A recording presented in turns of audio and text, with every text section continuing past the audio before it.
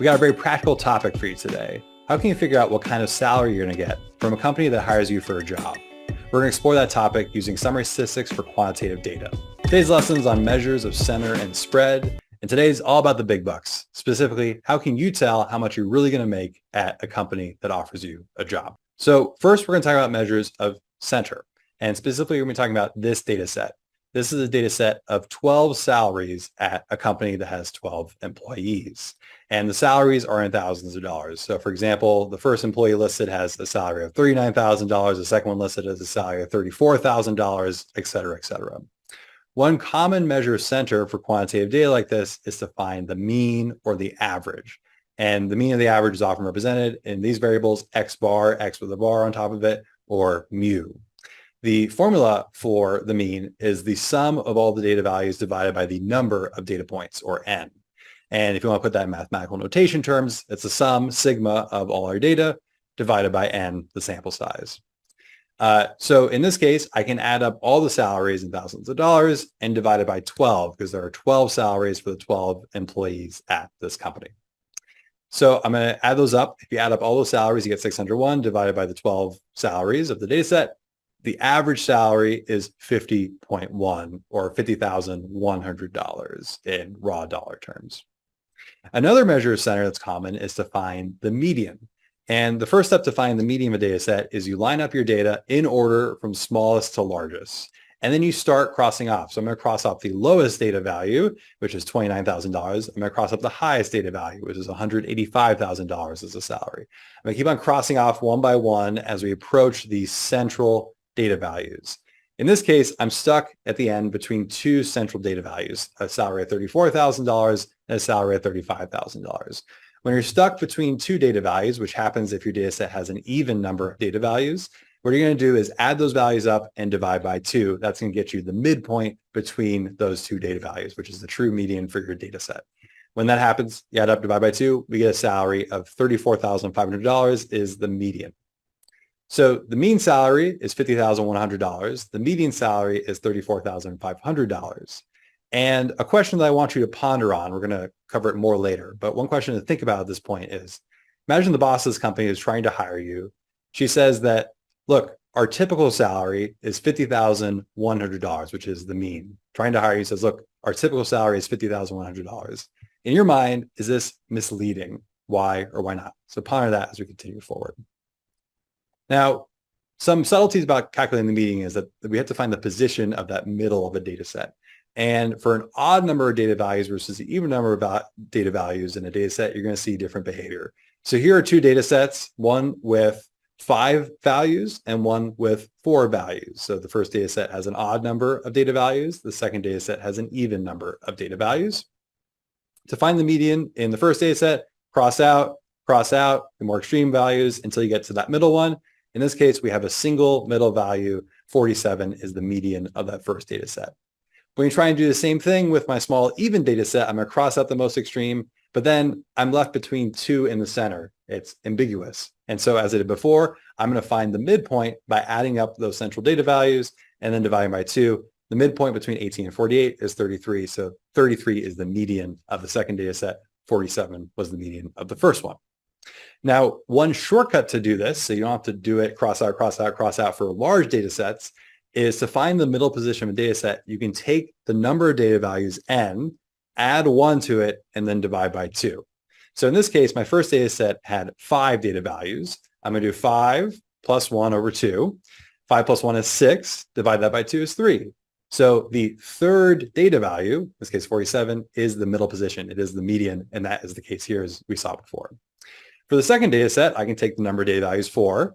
I'm going to add 1 to it. So that's 5. Divide that by 2. That gives us the middle position of 2.5, which signals to us that the middle position in this data set is halfway between the second value and the third value, the midpoint between the second and third value. As you can see, that's what we had to do here. We find the midpoint between the second and third value. That's a helpful trick for when you have a data set with a lot more values and don't want to just do cross off. You can find the middle position directly using this formula. Now, often you'll get presented a larger data set in the form of a graphic and often in the form of a histogram. So this here is a histogram of ACT scores among a group of students. And when you want to find the median in a histogram, you should follow a step-by-step process as follows. So one, we should count the frequencies in this histogram to find the number of data values in the data set. So the heights of a histogram represent how many data values fall in each bucket. So in this case, there were 2, that's the height of that first bar, 2 ACT scores between 9 and 12. There were 3, that's the height of that bar, 3 ACT scores between 12 and 15, 5 between 15 and 18, et cetera, et cetera.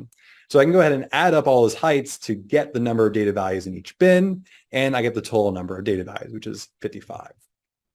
So there are 55 ACT scores, i.e. 55 students and their scores described in this data set. So now I can use that formula we developed, the number of the sample size plus 1 divided by 2 to identify the middle position for this data set.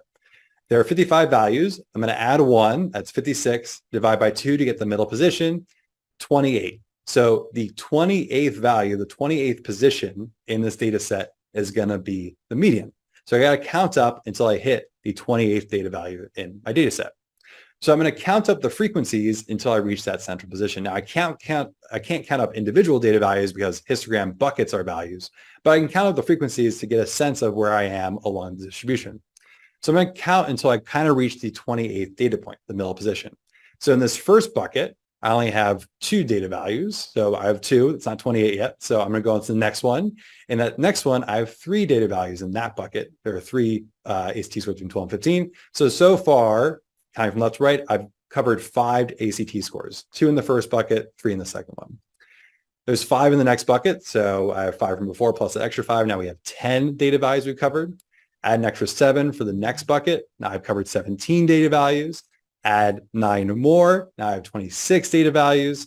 And I finally get to the next one. That's 9. That gets to the 35th data value.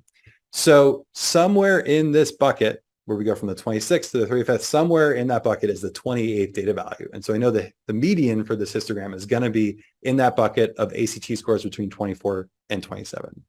So I'm going to go ahead and report the interval of possible values for the median. We would say the median ACT score is in this interval. It's somewhere greater than or equal to 24 and less than 27. Reminder that in histograms, the lower bound is an including bound and the upper bound is an excluding bound. So the median is somewhere in that interval of ACT scores, excuse me. So now let's talk about measures of spread. So I have my data set again, and we want to figure out how spread out these data values are, not just the central, but how spread out these values. One way to do that is to find the range. So you take the maximum, you subtract the minimum, and that gets you the range. In this case, the maximum was a salary of $185,000. The minimum was a salary of $29,000. Subtract them, I get a range of $156,000. The data range is $156,000 from the minimum to the maximum. Another common measure of spread is to get the standard deviation. So the mean in my data, as a reminder, was $50,100. So what I can try and do to figure out how distant these values are from the mean is get the differences between the data values and the mean. So in this case, my maximum, 185,000, was about 135,000 roughly away from the mean because I subtract 185 minus 50, that's what I get.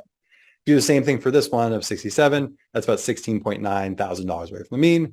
Here for this one, we're actually below the mean now. So 32 minus 50, we're $18,000 roughly below the mean, et cetera, et cetera. I can do this for all these data points. You'll see that some of them have the same distance as described here.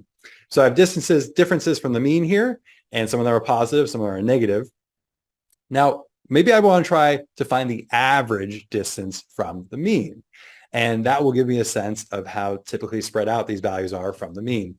Problem with that is that if I take the average and I add up all these differences, we're going to get some canceling out of the positive and negatives. The negatives are going to cancel out the positive, and it's just not really going to work out. So instead of finding the average distance from the mean, I'm going to try and find the typical distance from the mean. And the way we do that is like this. We take all those differences and we're going to square them. The reason we square them is to get rid of the negatives, so we don't have to worry about the negatives anymore. We sum up all these squared differences. So I'm going to get this big sum, which is just taking all the differences squared and adding them all together. And I'm going to divide by n minus 1. It's similar to taking an average, but instead of summing up just the raw values, I'm summing up the squared values. And instead of dividing by n, I'm dividing by n minus 1. The reason we're dividing by n minus 1 instead of dividing by n is very complicated. It has to do with something called degrees of freedom. It's outside the scope of this part of our course, but just take it for my word. There's a reason we do this, and it's similar to finding the average in dividing by n, but there's complex reasons why we do n minus 1. So there were 12 data points on my data set. Minus 1 is 11 data points. So I get this number. And then at the very end, I square root. So I've divided all my square differences by 11. I take the square root to cancel out the squaring I did originally. I get 43.61. The way we can interpret this 43.61 is that this is the typical distance from the mean. I've kind of gotten something similar to an average. I've square rooted to get rid of the squaring. This is the typical distance from the mean. So the salaries in this data set are typically $43,610 away from the mean. If you walk away with anything from this lesson on standard deviation, don't worry too much about the calculation. You'll never have to do it by hand. Just remember this interpretation. The typical distance from the mean. Standard deviation shows how typically distant the data values in the data set are from the mean, which in this case, they tend to be about $43,000 away from the mean. And here's the formal formula for it right here. Now, one last measure of spread that I want to show you is called the interquartile range. So the interquartile range, you take the median, and you're going to take the medians now of the lower half of your data and the upper half of the data. So I take a median, I take the lower half of the data. I'm now going to find the median of that lower half of the data. So I'm going to cross out the extreme values until I find the median of that first half of the data. I call this quartile 1 or Q1. In this case, that's a value of 34. And then I can go ahead and do the same thing for my upper half of data. So I'm going to cross out the extreme values of the upper half, and I'm going to find the median of the upper half of data. That's my third quartile. And I had to find the midpoint, 39 plus 43, divide by 2, that's 41. So each quartile is essentially the median of its own half of data. And the interquartile range is simply the distance between Q3 and Q1. So I'm going to take my quartile 3, 41. I'm going to subtract my quartile 1 value, 34, and I get an interquartile range of 7, which in this case represents $7,000. So my interquartile range for this data set is $7,000. So here are my three measures of spread. I got my range, got my standard deviation, I got my IQR. And again, another question for you to consider for just later discussion, which measure in your mind, measure of spread, best represents the typical distance between salaries? And why do you think that? And finally, we're going to move on and talk about how to calculate these summary statistics, not by hand, which can be quite cumbersome, but rather through using technology, specifically the TI-84. I'm going to show you the steps right now. You hit the stat key and then hit edit. Put all your data values in list 1. So here are all my salary values. And then to find all the summary statistics we just came up with, you go stat, go over to calc on the right, 1 var stats. We're measuring one variable, which is the salary. So we're going to do one variable statistics. My list is list 1. I'm going to go down to calculate, press calculate, and we get all the stats that we just derived. X bar is the mean, 50.1. Yep, that's what we got. SX is the standard deviation, 43.6. Yep, that's what we got. Sample size is 12. And then we have our minimum, first quartile, median, third quartile, maximum. So let's return back to those discussion questions that I previewed before. The boss is trying to hire you at this company. She says, look, our typical salary is this. Is this misleading? Why or why not? And then which measure of spread is the more typical one? So we're talking about mean versus median being typical. We're talking about range, standard deviation, IQR being typical. What's going on here? What are your thoughts on these questions?